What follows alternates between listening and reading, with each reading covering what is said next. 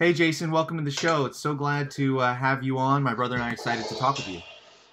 Absolutely. It's a pleasure to talk to you guys. Awesome, man. Well, for this episode, we thought it'd be really interesting to start with something that, honestly, you mentioned 10 years ago at this point, but I think is still relevant to our audience today, and I think to jazz players everywhere. You mentioned this concept of Jazz Nerds International. What is that? What is that concept that you came up with? Yeah, well, it's funny you mentioned that because, as was critical of them, one thing I never got to do is to actually come to their defense. And what it involved is that the best way to explain it is I was noticing a trend in the music that where a lot of the best way to explain it is a lot of the basic fundamentals that were part of the music were no longer a part of it. Just basic things, just learning a basic groove or, learning a standard or just dealing with just basic, simple things weren't in the music anymore. Now, I think that the more complex elements are important. They shouldn't be thrown away. But what happens is that the simple parts either get taken for granted or just not used at all. And so what you get are these guys that only focus on complex things, only. And that's all they're interested in. And so, you don't really hear any blues. You don't really hear any kind of folk music of any sense, really. It's just all complex music. Mm-hmm. And to be fair, a lot of it has to do with, unfortunately, a lot of music, even in popular culture, being taken away. And, for example, I'll just say this real quick. One of the things that I will always be envious of my older brothers, Winton and Bradford, for is the fact that they actually had a chance to play in a funk band. Mm-hmm. And in New Orleans in the 1970s, there were all these funk bands playing music by the popular music of that time, whether it was Stevie Wonder, Marvin Gaye, Parliament, Earth, Wind and Fire, et cetera, et cetera. And so they had a chance to play school dances and things of that nature. By the time Delphio gets to high school, that all was gone. Mm. And that's when school dances were hiring DJs and there were no bands. Right.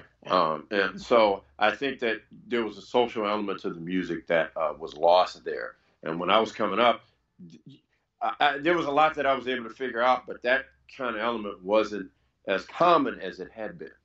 And so as time went on, it got worse.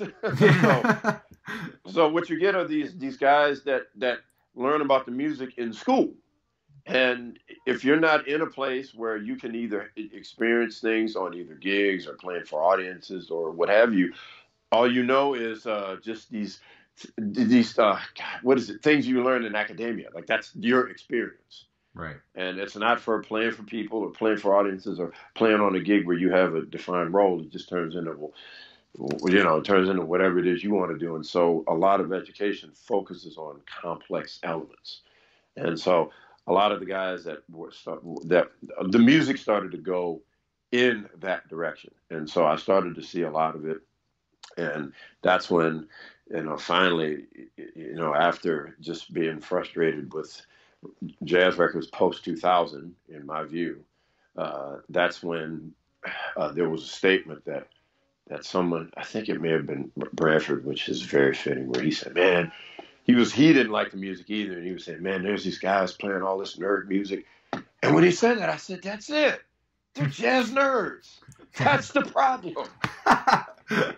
That's what I don't like about any of this at all. And and another thing too is that, and I think it ties into the social element. I think, the music used to be a part of either a social element or a community. And so I think that's how the older players had so much more personality. Well, not only that, just American people, honestly. Mm-hmm. Right. Because the irony is that I think in later times, a lot of that personality got stomped out. And the irony is you could actually say the same thing even in pop music, honestly. Yeah. You could see a similar thing because in the late 90s, what you started to see were a lot of these teen pop stars, and they were like very cookie cutter, all kind of the same. Mm-hmm. And they except now instead of focusing on complex things, their music honestly was dumbed down because there was a lot of mentoring that they didn't get either. Yeah. Uh, so it's almost like an opposite end of the same coin. Yeah. So I think that, but anyway, but that's what I was just so anyway. But in the music, after about 10 years of just hearing either the after 10 years of hearing music that was either esoteric or using ethereal rock, but but in a more dull kind of way, it just I just couldn't, and I think I wasn't inspired by it, but also the people I worked with didn't know that any of this was even going on. Hmm. They had no idea that any of this even happened. Like, I think some people were thinking that New York was the same as it always had been, and things were just going on. And a lot of people hadn't realized, no, this is different. This is not the scene you remember. This is turning into something else.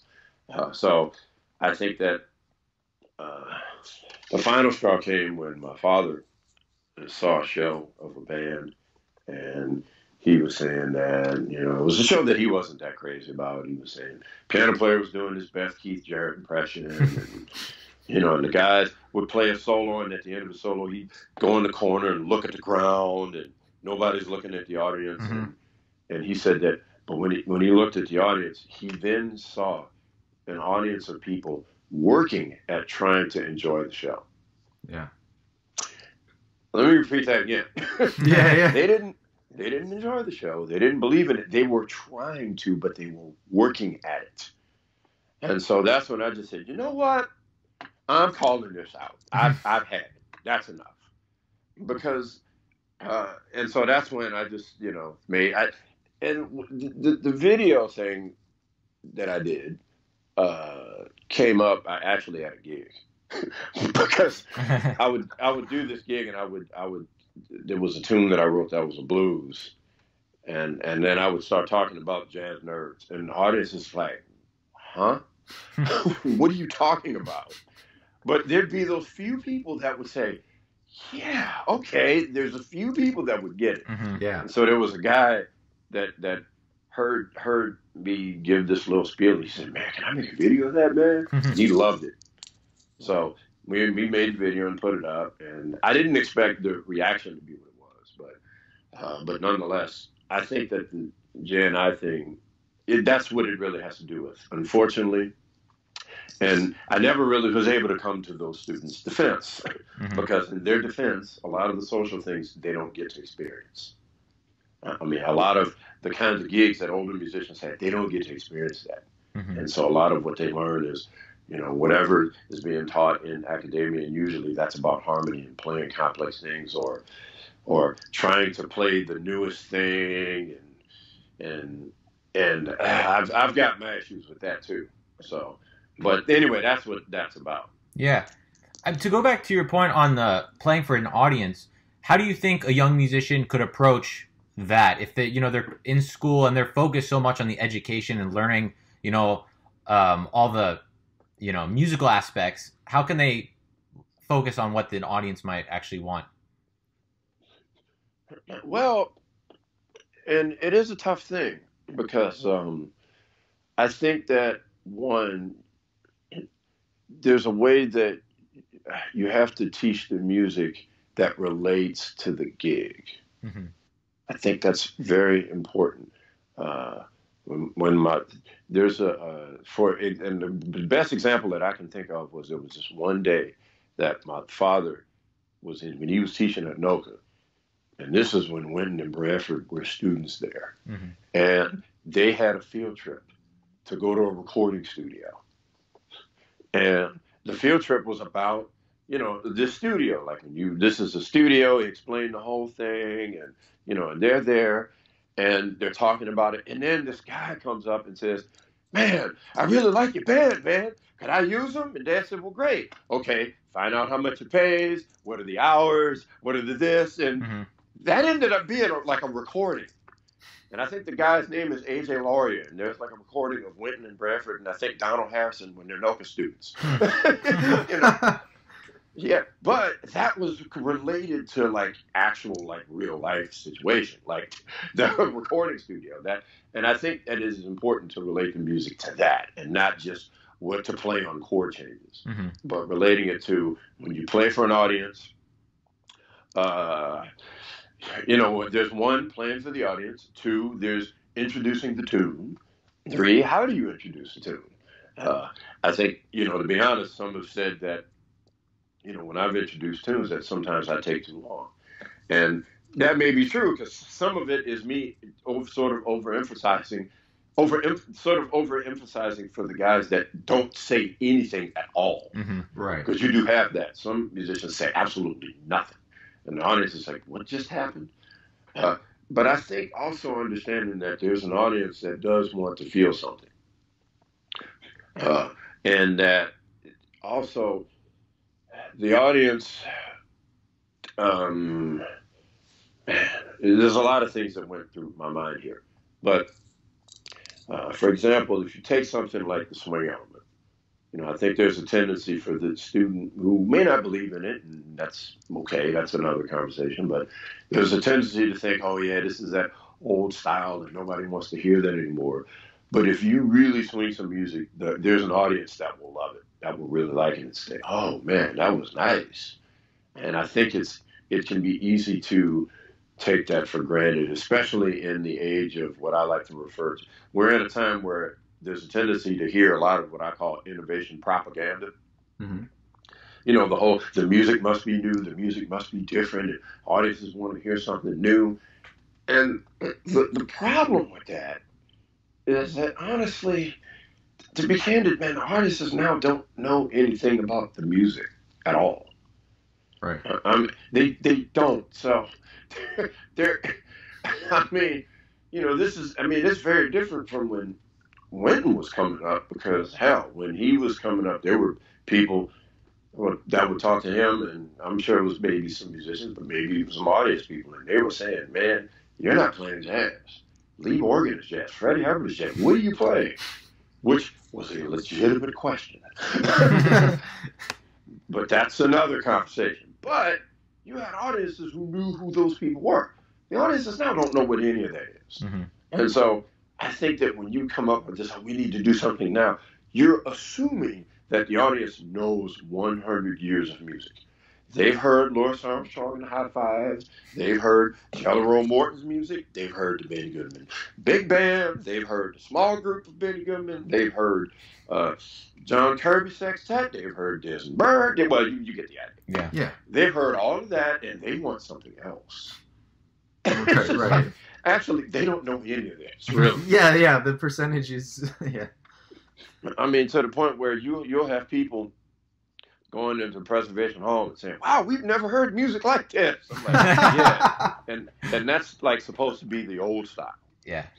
And folks have never heard any music like that, which then they may not have. So I think that it is important to know that, to know those things, that there are things that audiences believe in. And also, I think the final thing is to really believe in what it is that you're doing, and not just something to do, but that you really love it, you really believe in it, and you want your audience to believe in it too. Yeah, it's a great final point. Awesome. I mean, with everything that you've been saying and kind of what we're speaking to with our audience, I think this leads to a great point, which is how then do you define what is jazz? Because, you've done so much work with many different groups of all kinds, combining different genres even with jazz. And I think a lot of players today are finding it hard to define that, that term. And I think that leads to kind of an identity crisis. So how do you define what is and isn't jazz? Yeah, well, it's interesting because to me, that's not really that big of a deal at this point for me. Mm-hmm.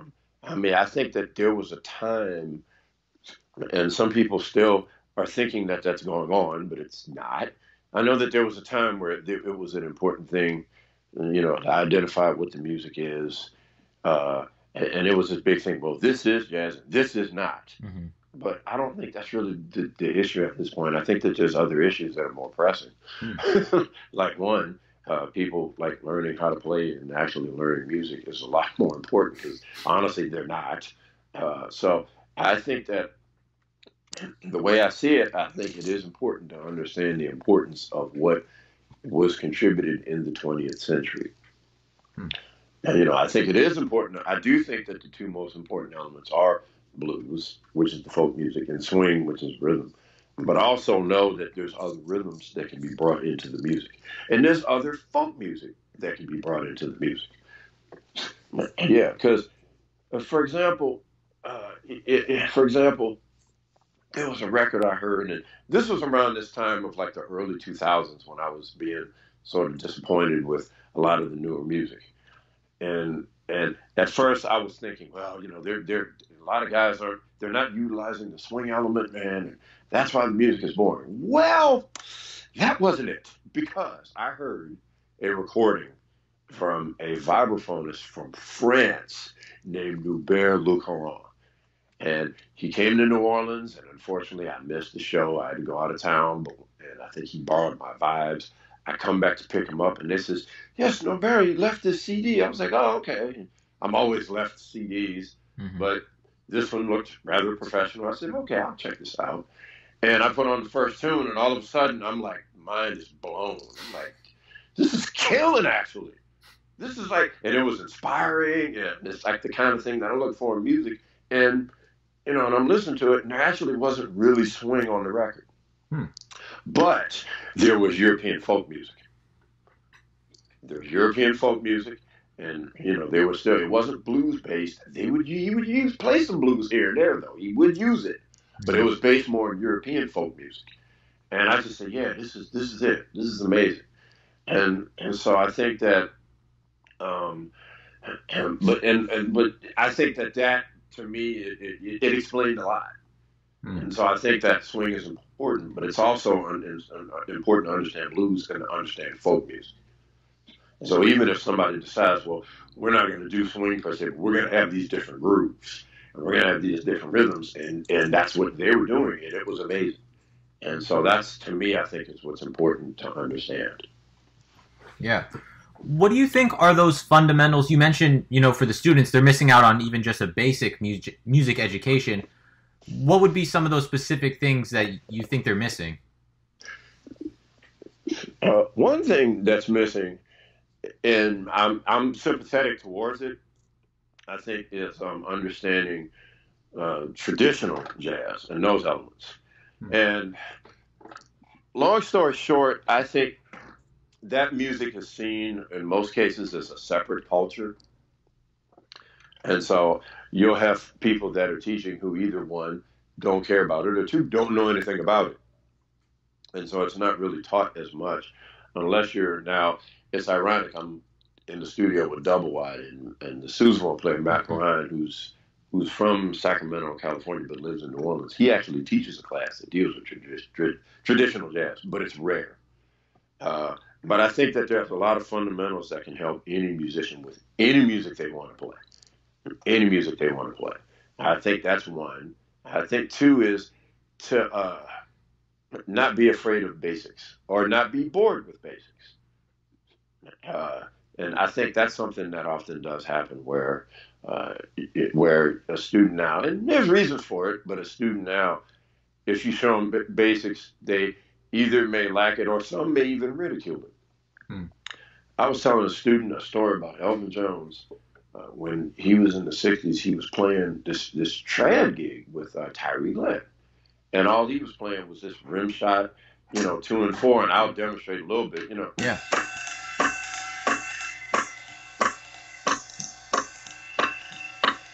And that was the whole gig. I mean, that was the whole gig. And so I'm telling the student this, and, I was like, proud of the story. And then the student has this attitude, this negative attitude, and asked me, why did he do that? Did he just do it just to see if he could? I was like, man. And I had to resist, giving a cymbal stand and beating him with it for 30 minutes. But, cooler has prevailed. And what I told him was, well, no, he did it because if he didn't do it, he would have gotten fired. Yeah. Which actually is what happened. I think he hired a drummer to sub for him. And the drummers thought that he was to play the way Elvin played with Coltrane, and it was a disaster. And when he got back, they said, he's like, where's the drummer? He said, man, that drummer you hired was a disaster because you hired him. You're fired. And so that was how it was back then. But those simple things, but really mastering them, because it's not easy. It's not easy, but if you really master that, then anything you want to play after that. I mean, even playing a simple funk groove, you know, even just playing like,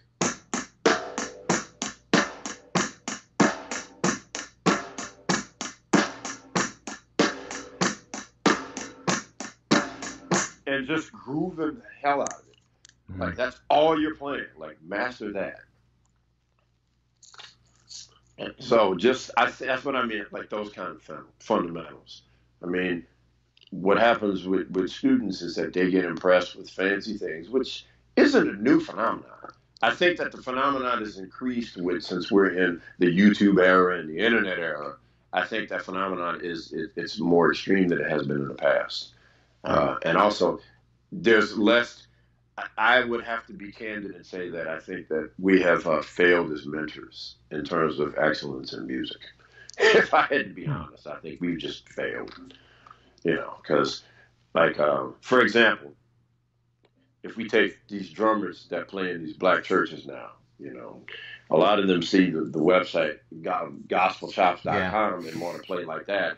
And so now you have all these drummers around the country who sound exactly the same. Right. And, you know, and there's a lot of basic things that they don't have. But at the same time, the churches aren't necessarily telling them, no, don't play this. Right. Like the drummers Herman Riley and Shannon Powell. Now, they come from old church. And at some point, I want to have an interview with them to talk about old church. Mm-hmm. How you couldn't just, you know, all that fast stuff, you couldn't do that. It's like, no. Here, you know, as the video, that's the movie that just came out, Aretha Franklin's Amazing Grace. Yeah. I mean, that explains a lot in terms of, that's another example of great music, but you see there's fundamental things about it that shouldn't be taken for granted. Right. So anyway, that's what, so I'm referring to that. Yeah. What do you think someone like your father did that was so great in mentoring versus what maybe some of the mentors now are doing in their education? Well, I think that what he did was he wanted the student to discover the answer. He didn't tell the student the answer. He talks about the art of discovery. You know, he wanted the student to have that. And two, I think another thing was he, I think, taught like the music as a whole.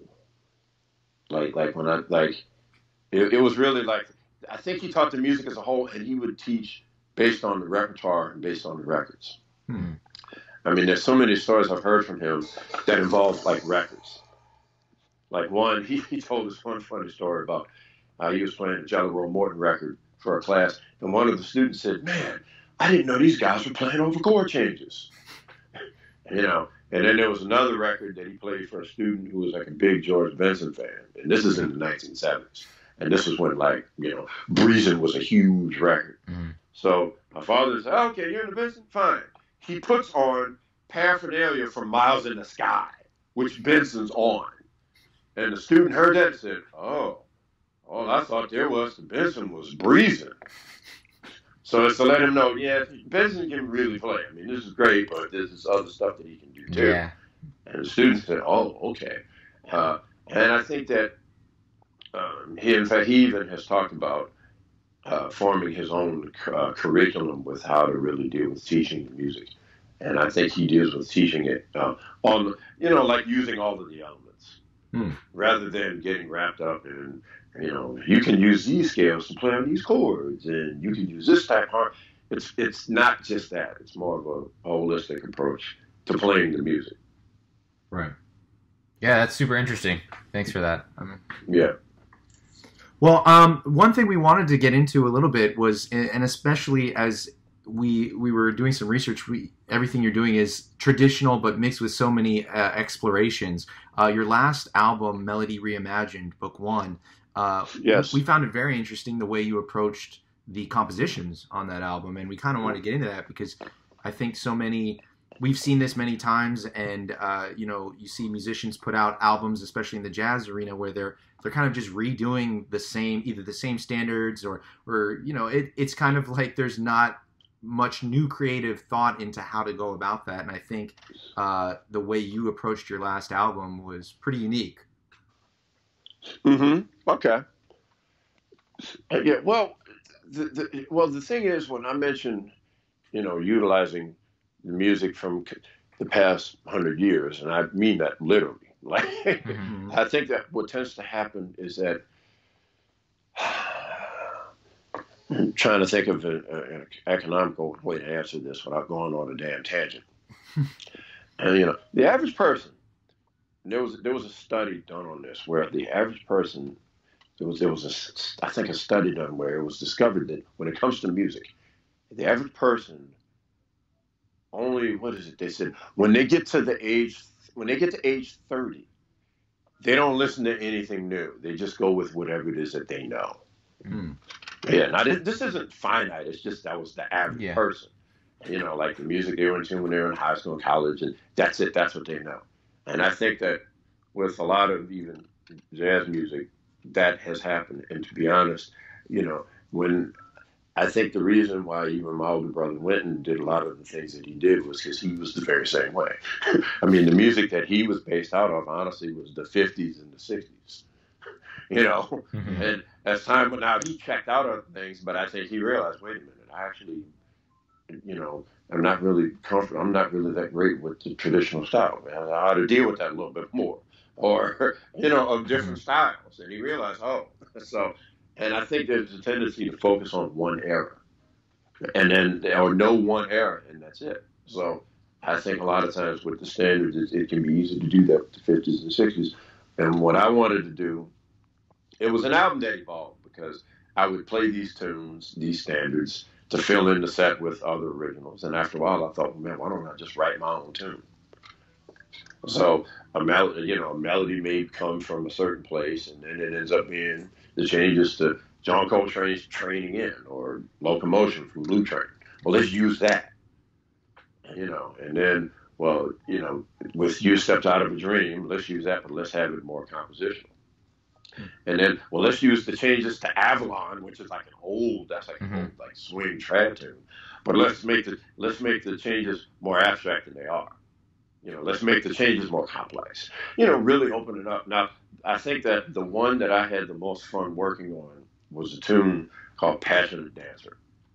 And that to me was the most fun, and because it was based on the tune Maniac by Michael Sembello. And the way that tune came about was I was looking up that song. I can't even remember why, but I was looking up the song, and I'm checking it out. And for the first time, I noticed the chord changes. I never noticed them, and I'm like, these chord changes are happening. And well, wait a minute, because see, pop music, especially in the '80s, man. You can get so distracted with production and groove and sound and music videos to where you don't really notice the music. That's good and bad.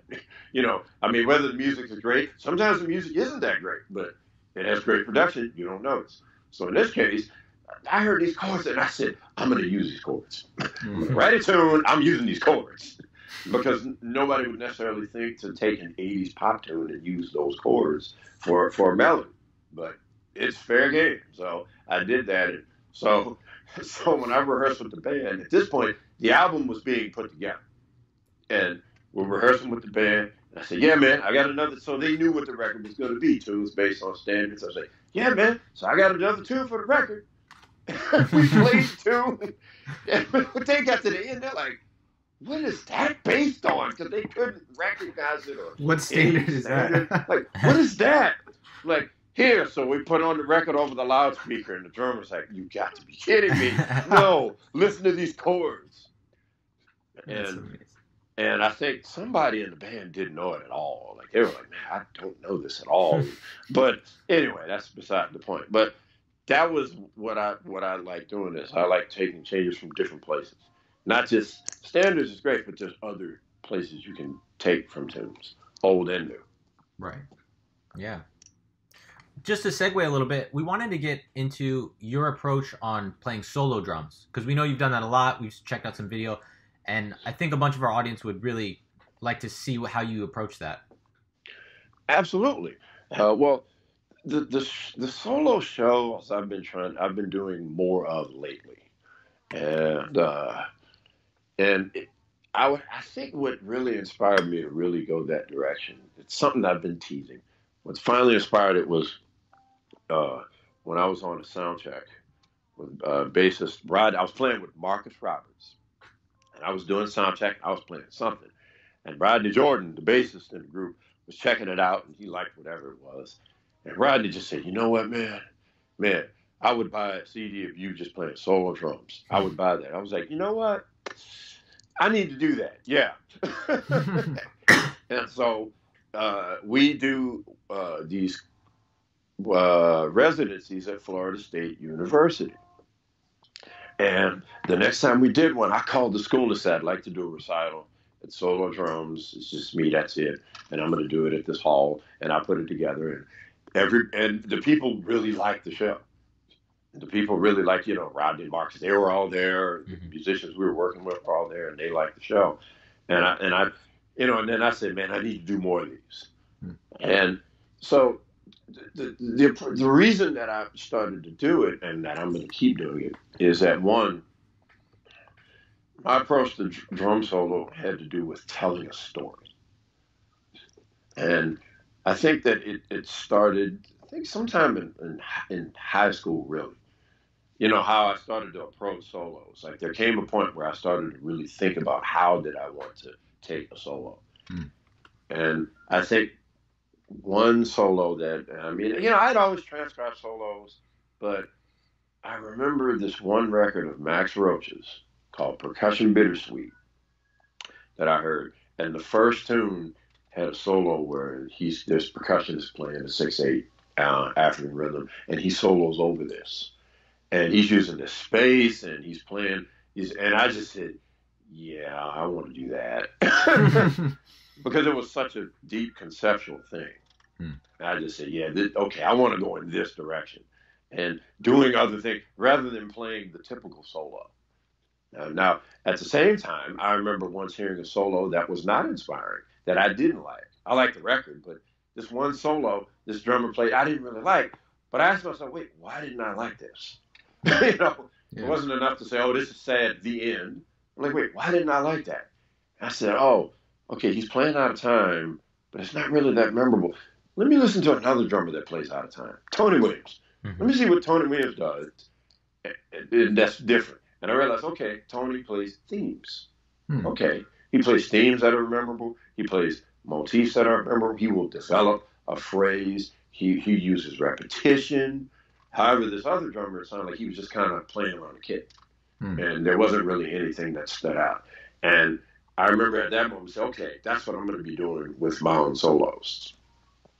And so then, I would maybe do a solo just a solo, not a lot, but a solo just by myself on occasion. Not often, but on occasion. But it was at some point recently, I did them, a little more. And finally I said, man, I got to start doing my own solo shows. And I want to keep doing it. And eventually I will record a solo record. But essentially, I like to, and I'm doing it to show the audience that there's a lot that can be done with drums. It isn't playing fast and that's it. There's a lot you can do, whether it's playing slow, whether it's playing different moves, whether it's showcasing different timbres, whether it's sometimes even playing the rhythms of pieces. Sometimes it's that, playing melodies of things. Like, for example, I do a solo that's based on Weather Report's Scarlet Woman, for instance. Sometimes using that, and there's a way that you can build a solo, and you're presenting a whole piece. rather than you just playing some fast ideas. So that's how I've been approaching it. It's a way to show that there's a lot that the drums can do, and it's a lot of instruments. And my brother went and he even said, "Yeah, man, drums is a really emotional instrument," and he's right. And so, and to be honest, I need to pull more emotion out of the drums. But that's the approach. It's about telling stories and showcasing the different things that the drums can do. Yeah, thanks for that. I think that'll really help a lot of the drummers listening.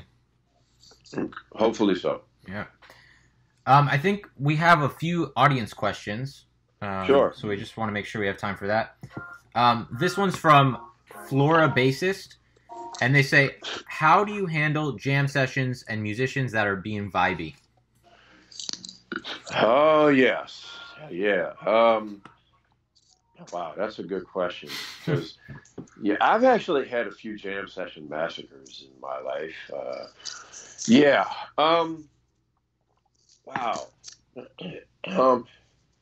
That's it's tough because, see, I got to think about it. The reason why I'm having trouble answering the question is because, unfortunately, I think one of the problems music has is that everything is up for debate. Like everything. That's not a good idea. I think there should be debate, but I don't think every single thing should be up for debate. Like, for example, I was at a session where I'll give the short version. There's a drummer that comes up and plays, and he was just playing horribly. It didn't have anything to do with what the musicians are doing, and it wasn't supporting the band. And this went on for 10 minutes. And so I decided, you know what? I'm going to take matters into my own hands. And I went up to him and said, is it okay if I play on some of this? And he said, yeah. So I did, and started swinging out and supporting the music and so forth. And, and then the tune ended. And then later, the bass player was upset with me, saying, well, that was rude what you did. He was playing. It wasn't your turn. And I'm like, well, man, he wasn't supporting the music. That's just your opinion. Man, the audience didn't really like what he was doing. That's just their opinion. What about the people that wanted to hear him play? No one wanted to hear him play. Nobody wanted to hear that. But it's like everything. So what happens is, it's tough to answer the question. I think it's important to have like somebody that's really in charge of the session. And if there's any problem, someone can say, okay, we need to stop this too. I think that's the thing. It has to be run properly because unfortunately what can happen is if you have guys that have this dark attitude, if nobody's really running it, it can be hard to say, hey man, stop this. We need to move on. And if nobody does, it can be hard to do that. So I think that's number one. Now, the only thing I can say, I don't necessarily recommend this, but I will admit that there was one session that I did where things were getting out of hand. And I think all these guys were, everybody was just kind of soloing along and it was getting out of hand. And when we got to the end of the tune, I started playing super loud and super unmusical. It was really rude. And that was the whole purpose of it. And I was so angry. Because in my mind, I'm thinking, this is why people don't like this music. Because it's because of you morons. And I was like, and one of the guys looked at me like, and then all of a sudden, the room gets like really quiet. Right. People can sense something's wrong. And the guy's like, are you okay, man? Play the next tune. And I'm just angry. Like, play the next song now. It was just like really. But the irony of it is the next tune, everybody took one chorus solo. Message received. Yeah. They knew exactly. So all of a sudden, the next tune was Just Friends. Everybody takes one chorus. And I'm like, this is... So, I mean, it's unfortunate, but that actually worked. And that, it's not... So and it was to send a message like, y'all are going to stop or else I could get worse and you may end up going to the hospital. Right. From my account. So stop. But I think that... so anyway, that's the thing. I think the best way is that it's properly run and you let guys know. You don't just let it become a free-for-all. You have to let them know, look, even if they're real dark, like, hey, man, this is what we're doing here. You play on this tune, only take these few choruses, and that's it. I think it has to be run. Yeah. That's I think that's the best answer I can give. That there's run and that there's some rules and understanding. Because unfortunately, there's some sessions where everything is just fine, and there's no even if the music isn't good, but that's okay. And it's like, no, it isn't. Yes, it is. So that's the best way I can answer that. I hope that answers. No, that's a great. I think that really helps, and I think that's the right direction that all jam sessions should follow, is to have some leadership and direction. One other fan question we had here was from Mattia Ficini, and they ask, please have him elaborate on his practice routine. Now, not only I know you might even elaborate on different phases of your life, but you have multiple instruments. You might elaborate on this. But I think students of our audience, they're looking for some guidance on practice routine in general. Maybe there's some just good concepts or techniques that apply across the board. Yes. Number one is, because there's so much to practice, and sometimes you just have to spend 10 minutes on each thing. But I think that it is important at some point to involve the book stick control. Even if it's just like playing singles on a pad or on a snare drum for 20 minutes, just at a solid tempo, something that's, just the way you can focus on sound and clarity. That's one thing. It's also good to practice just a swing rhythm where you focus on just the swing and just the ride cymbal and make it sound good and have a good clear sound and attack.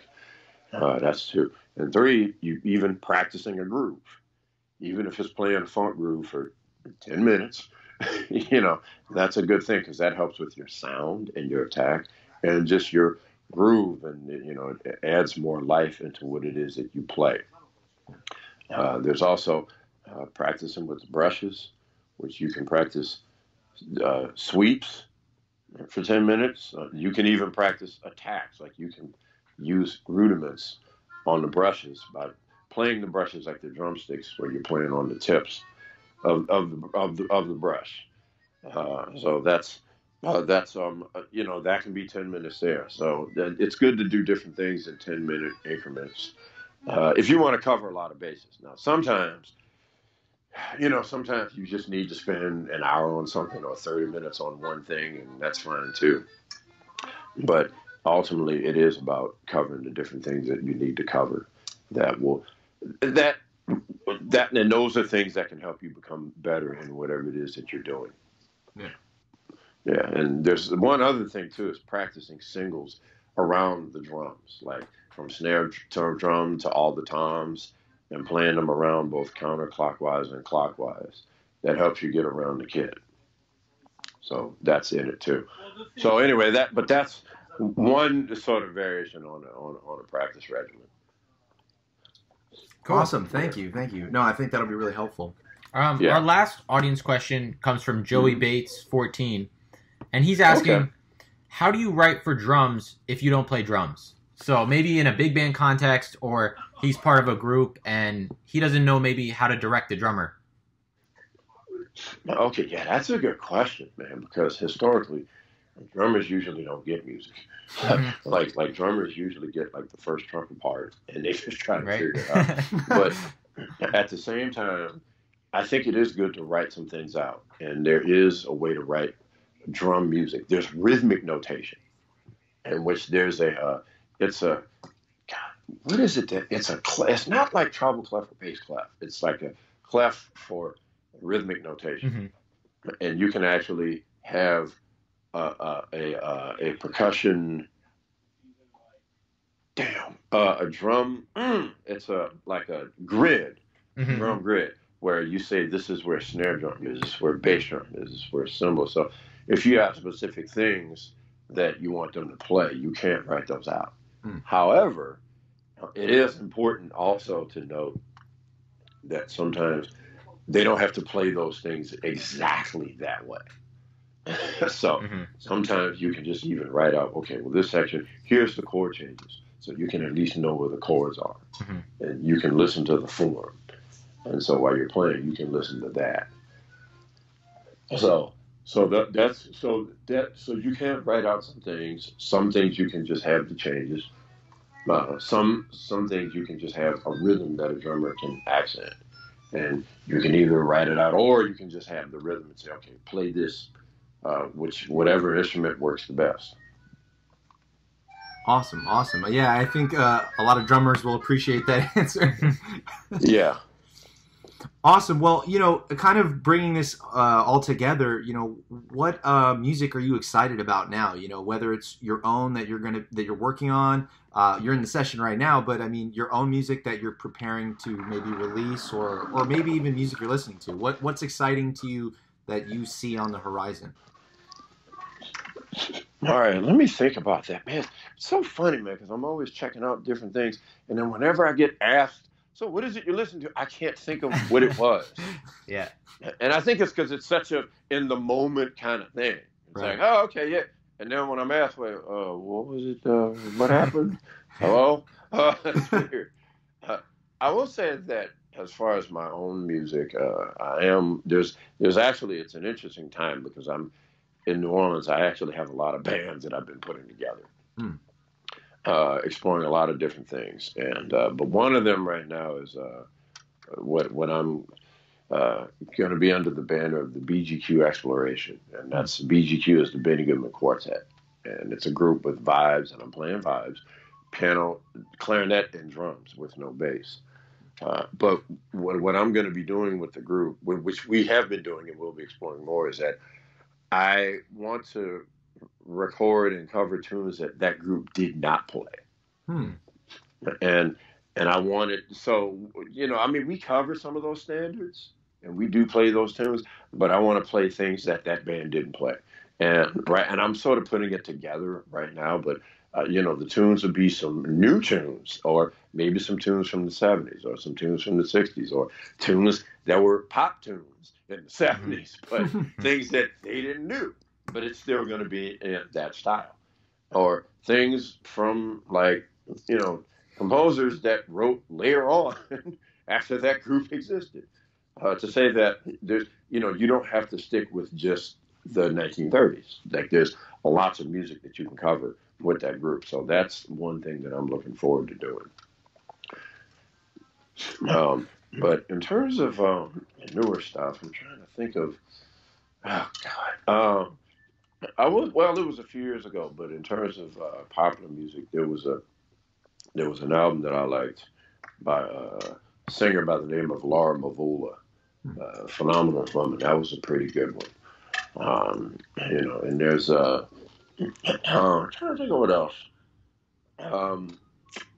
This is right, and I'll think of it as soon as I hang up. Oh, I'm sure. Well, we can link everything in at the end of we'll put them in the show notes. No worries. We anything you mentioned. Yeah, I will say that, I mean, even though he hasn't put out a record in a while, but that vibraphonist that I mentioned, Norbert Lucaron, like, he made 3 albums, and it's kind of hard to find because I think he was like really local in France. Mm-hmm. So the music, I mean, you can Google him, but you're not going to find as much as you would think.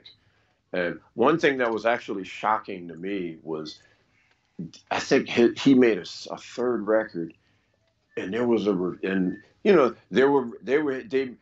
it was like I think a review, and they mentioned his first record, and then my name comes up, and I'm like, how did that happen?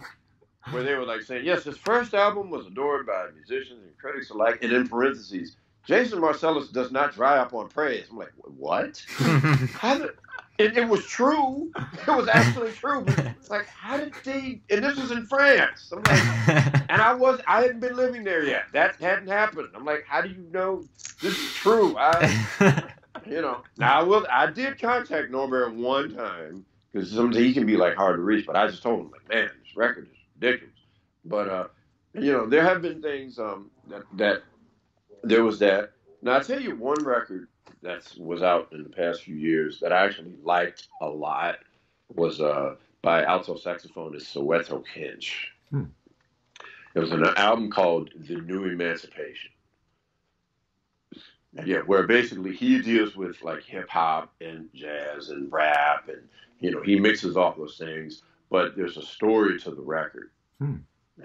Which is the condition that the conditions that we live in as people. It's sort of like saying that, it's a new emancipation. It's a new slavery, and so forth. And it was so funny because as a joke, after a while, I said, "Wait, why are we listening to Robert Glasper's Black Radio again? Why?" Which that was actually a good record. but the joke was, this is actually killer too, but you're not really hearing about it. But that was good too. But New Emancipation was amazing. So those are some things that come to mind. I will say that I'm looking forward to hearing the newest record from vibraphonist Joel Ross. I'm looking forward to that. I've had a chance to actually hear Joel Ross live, and it's so funny. I found out about him online.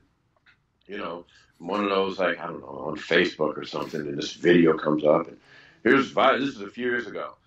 There's a gig with vibraphonist Joel Ross. Like, who's Joel Ross? I've never heard of this guy. And wow, he can play. Oh, wait a minute. So anyway, I'm looking forward to hearing that. So that's so those are the things that those are the things that I can come up with right now. But I may even send you some things later on. Oh, that'd be awesome. Well, Jason, we don't want to take too much up of your time, especially since you're in the studio session. But where can people check out your music? Is there any other questions?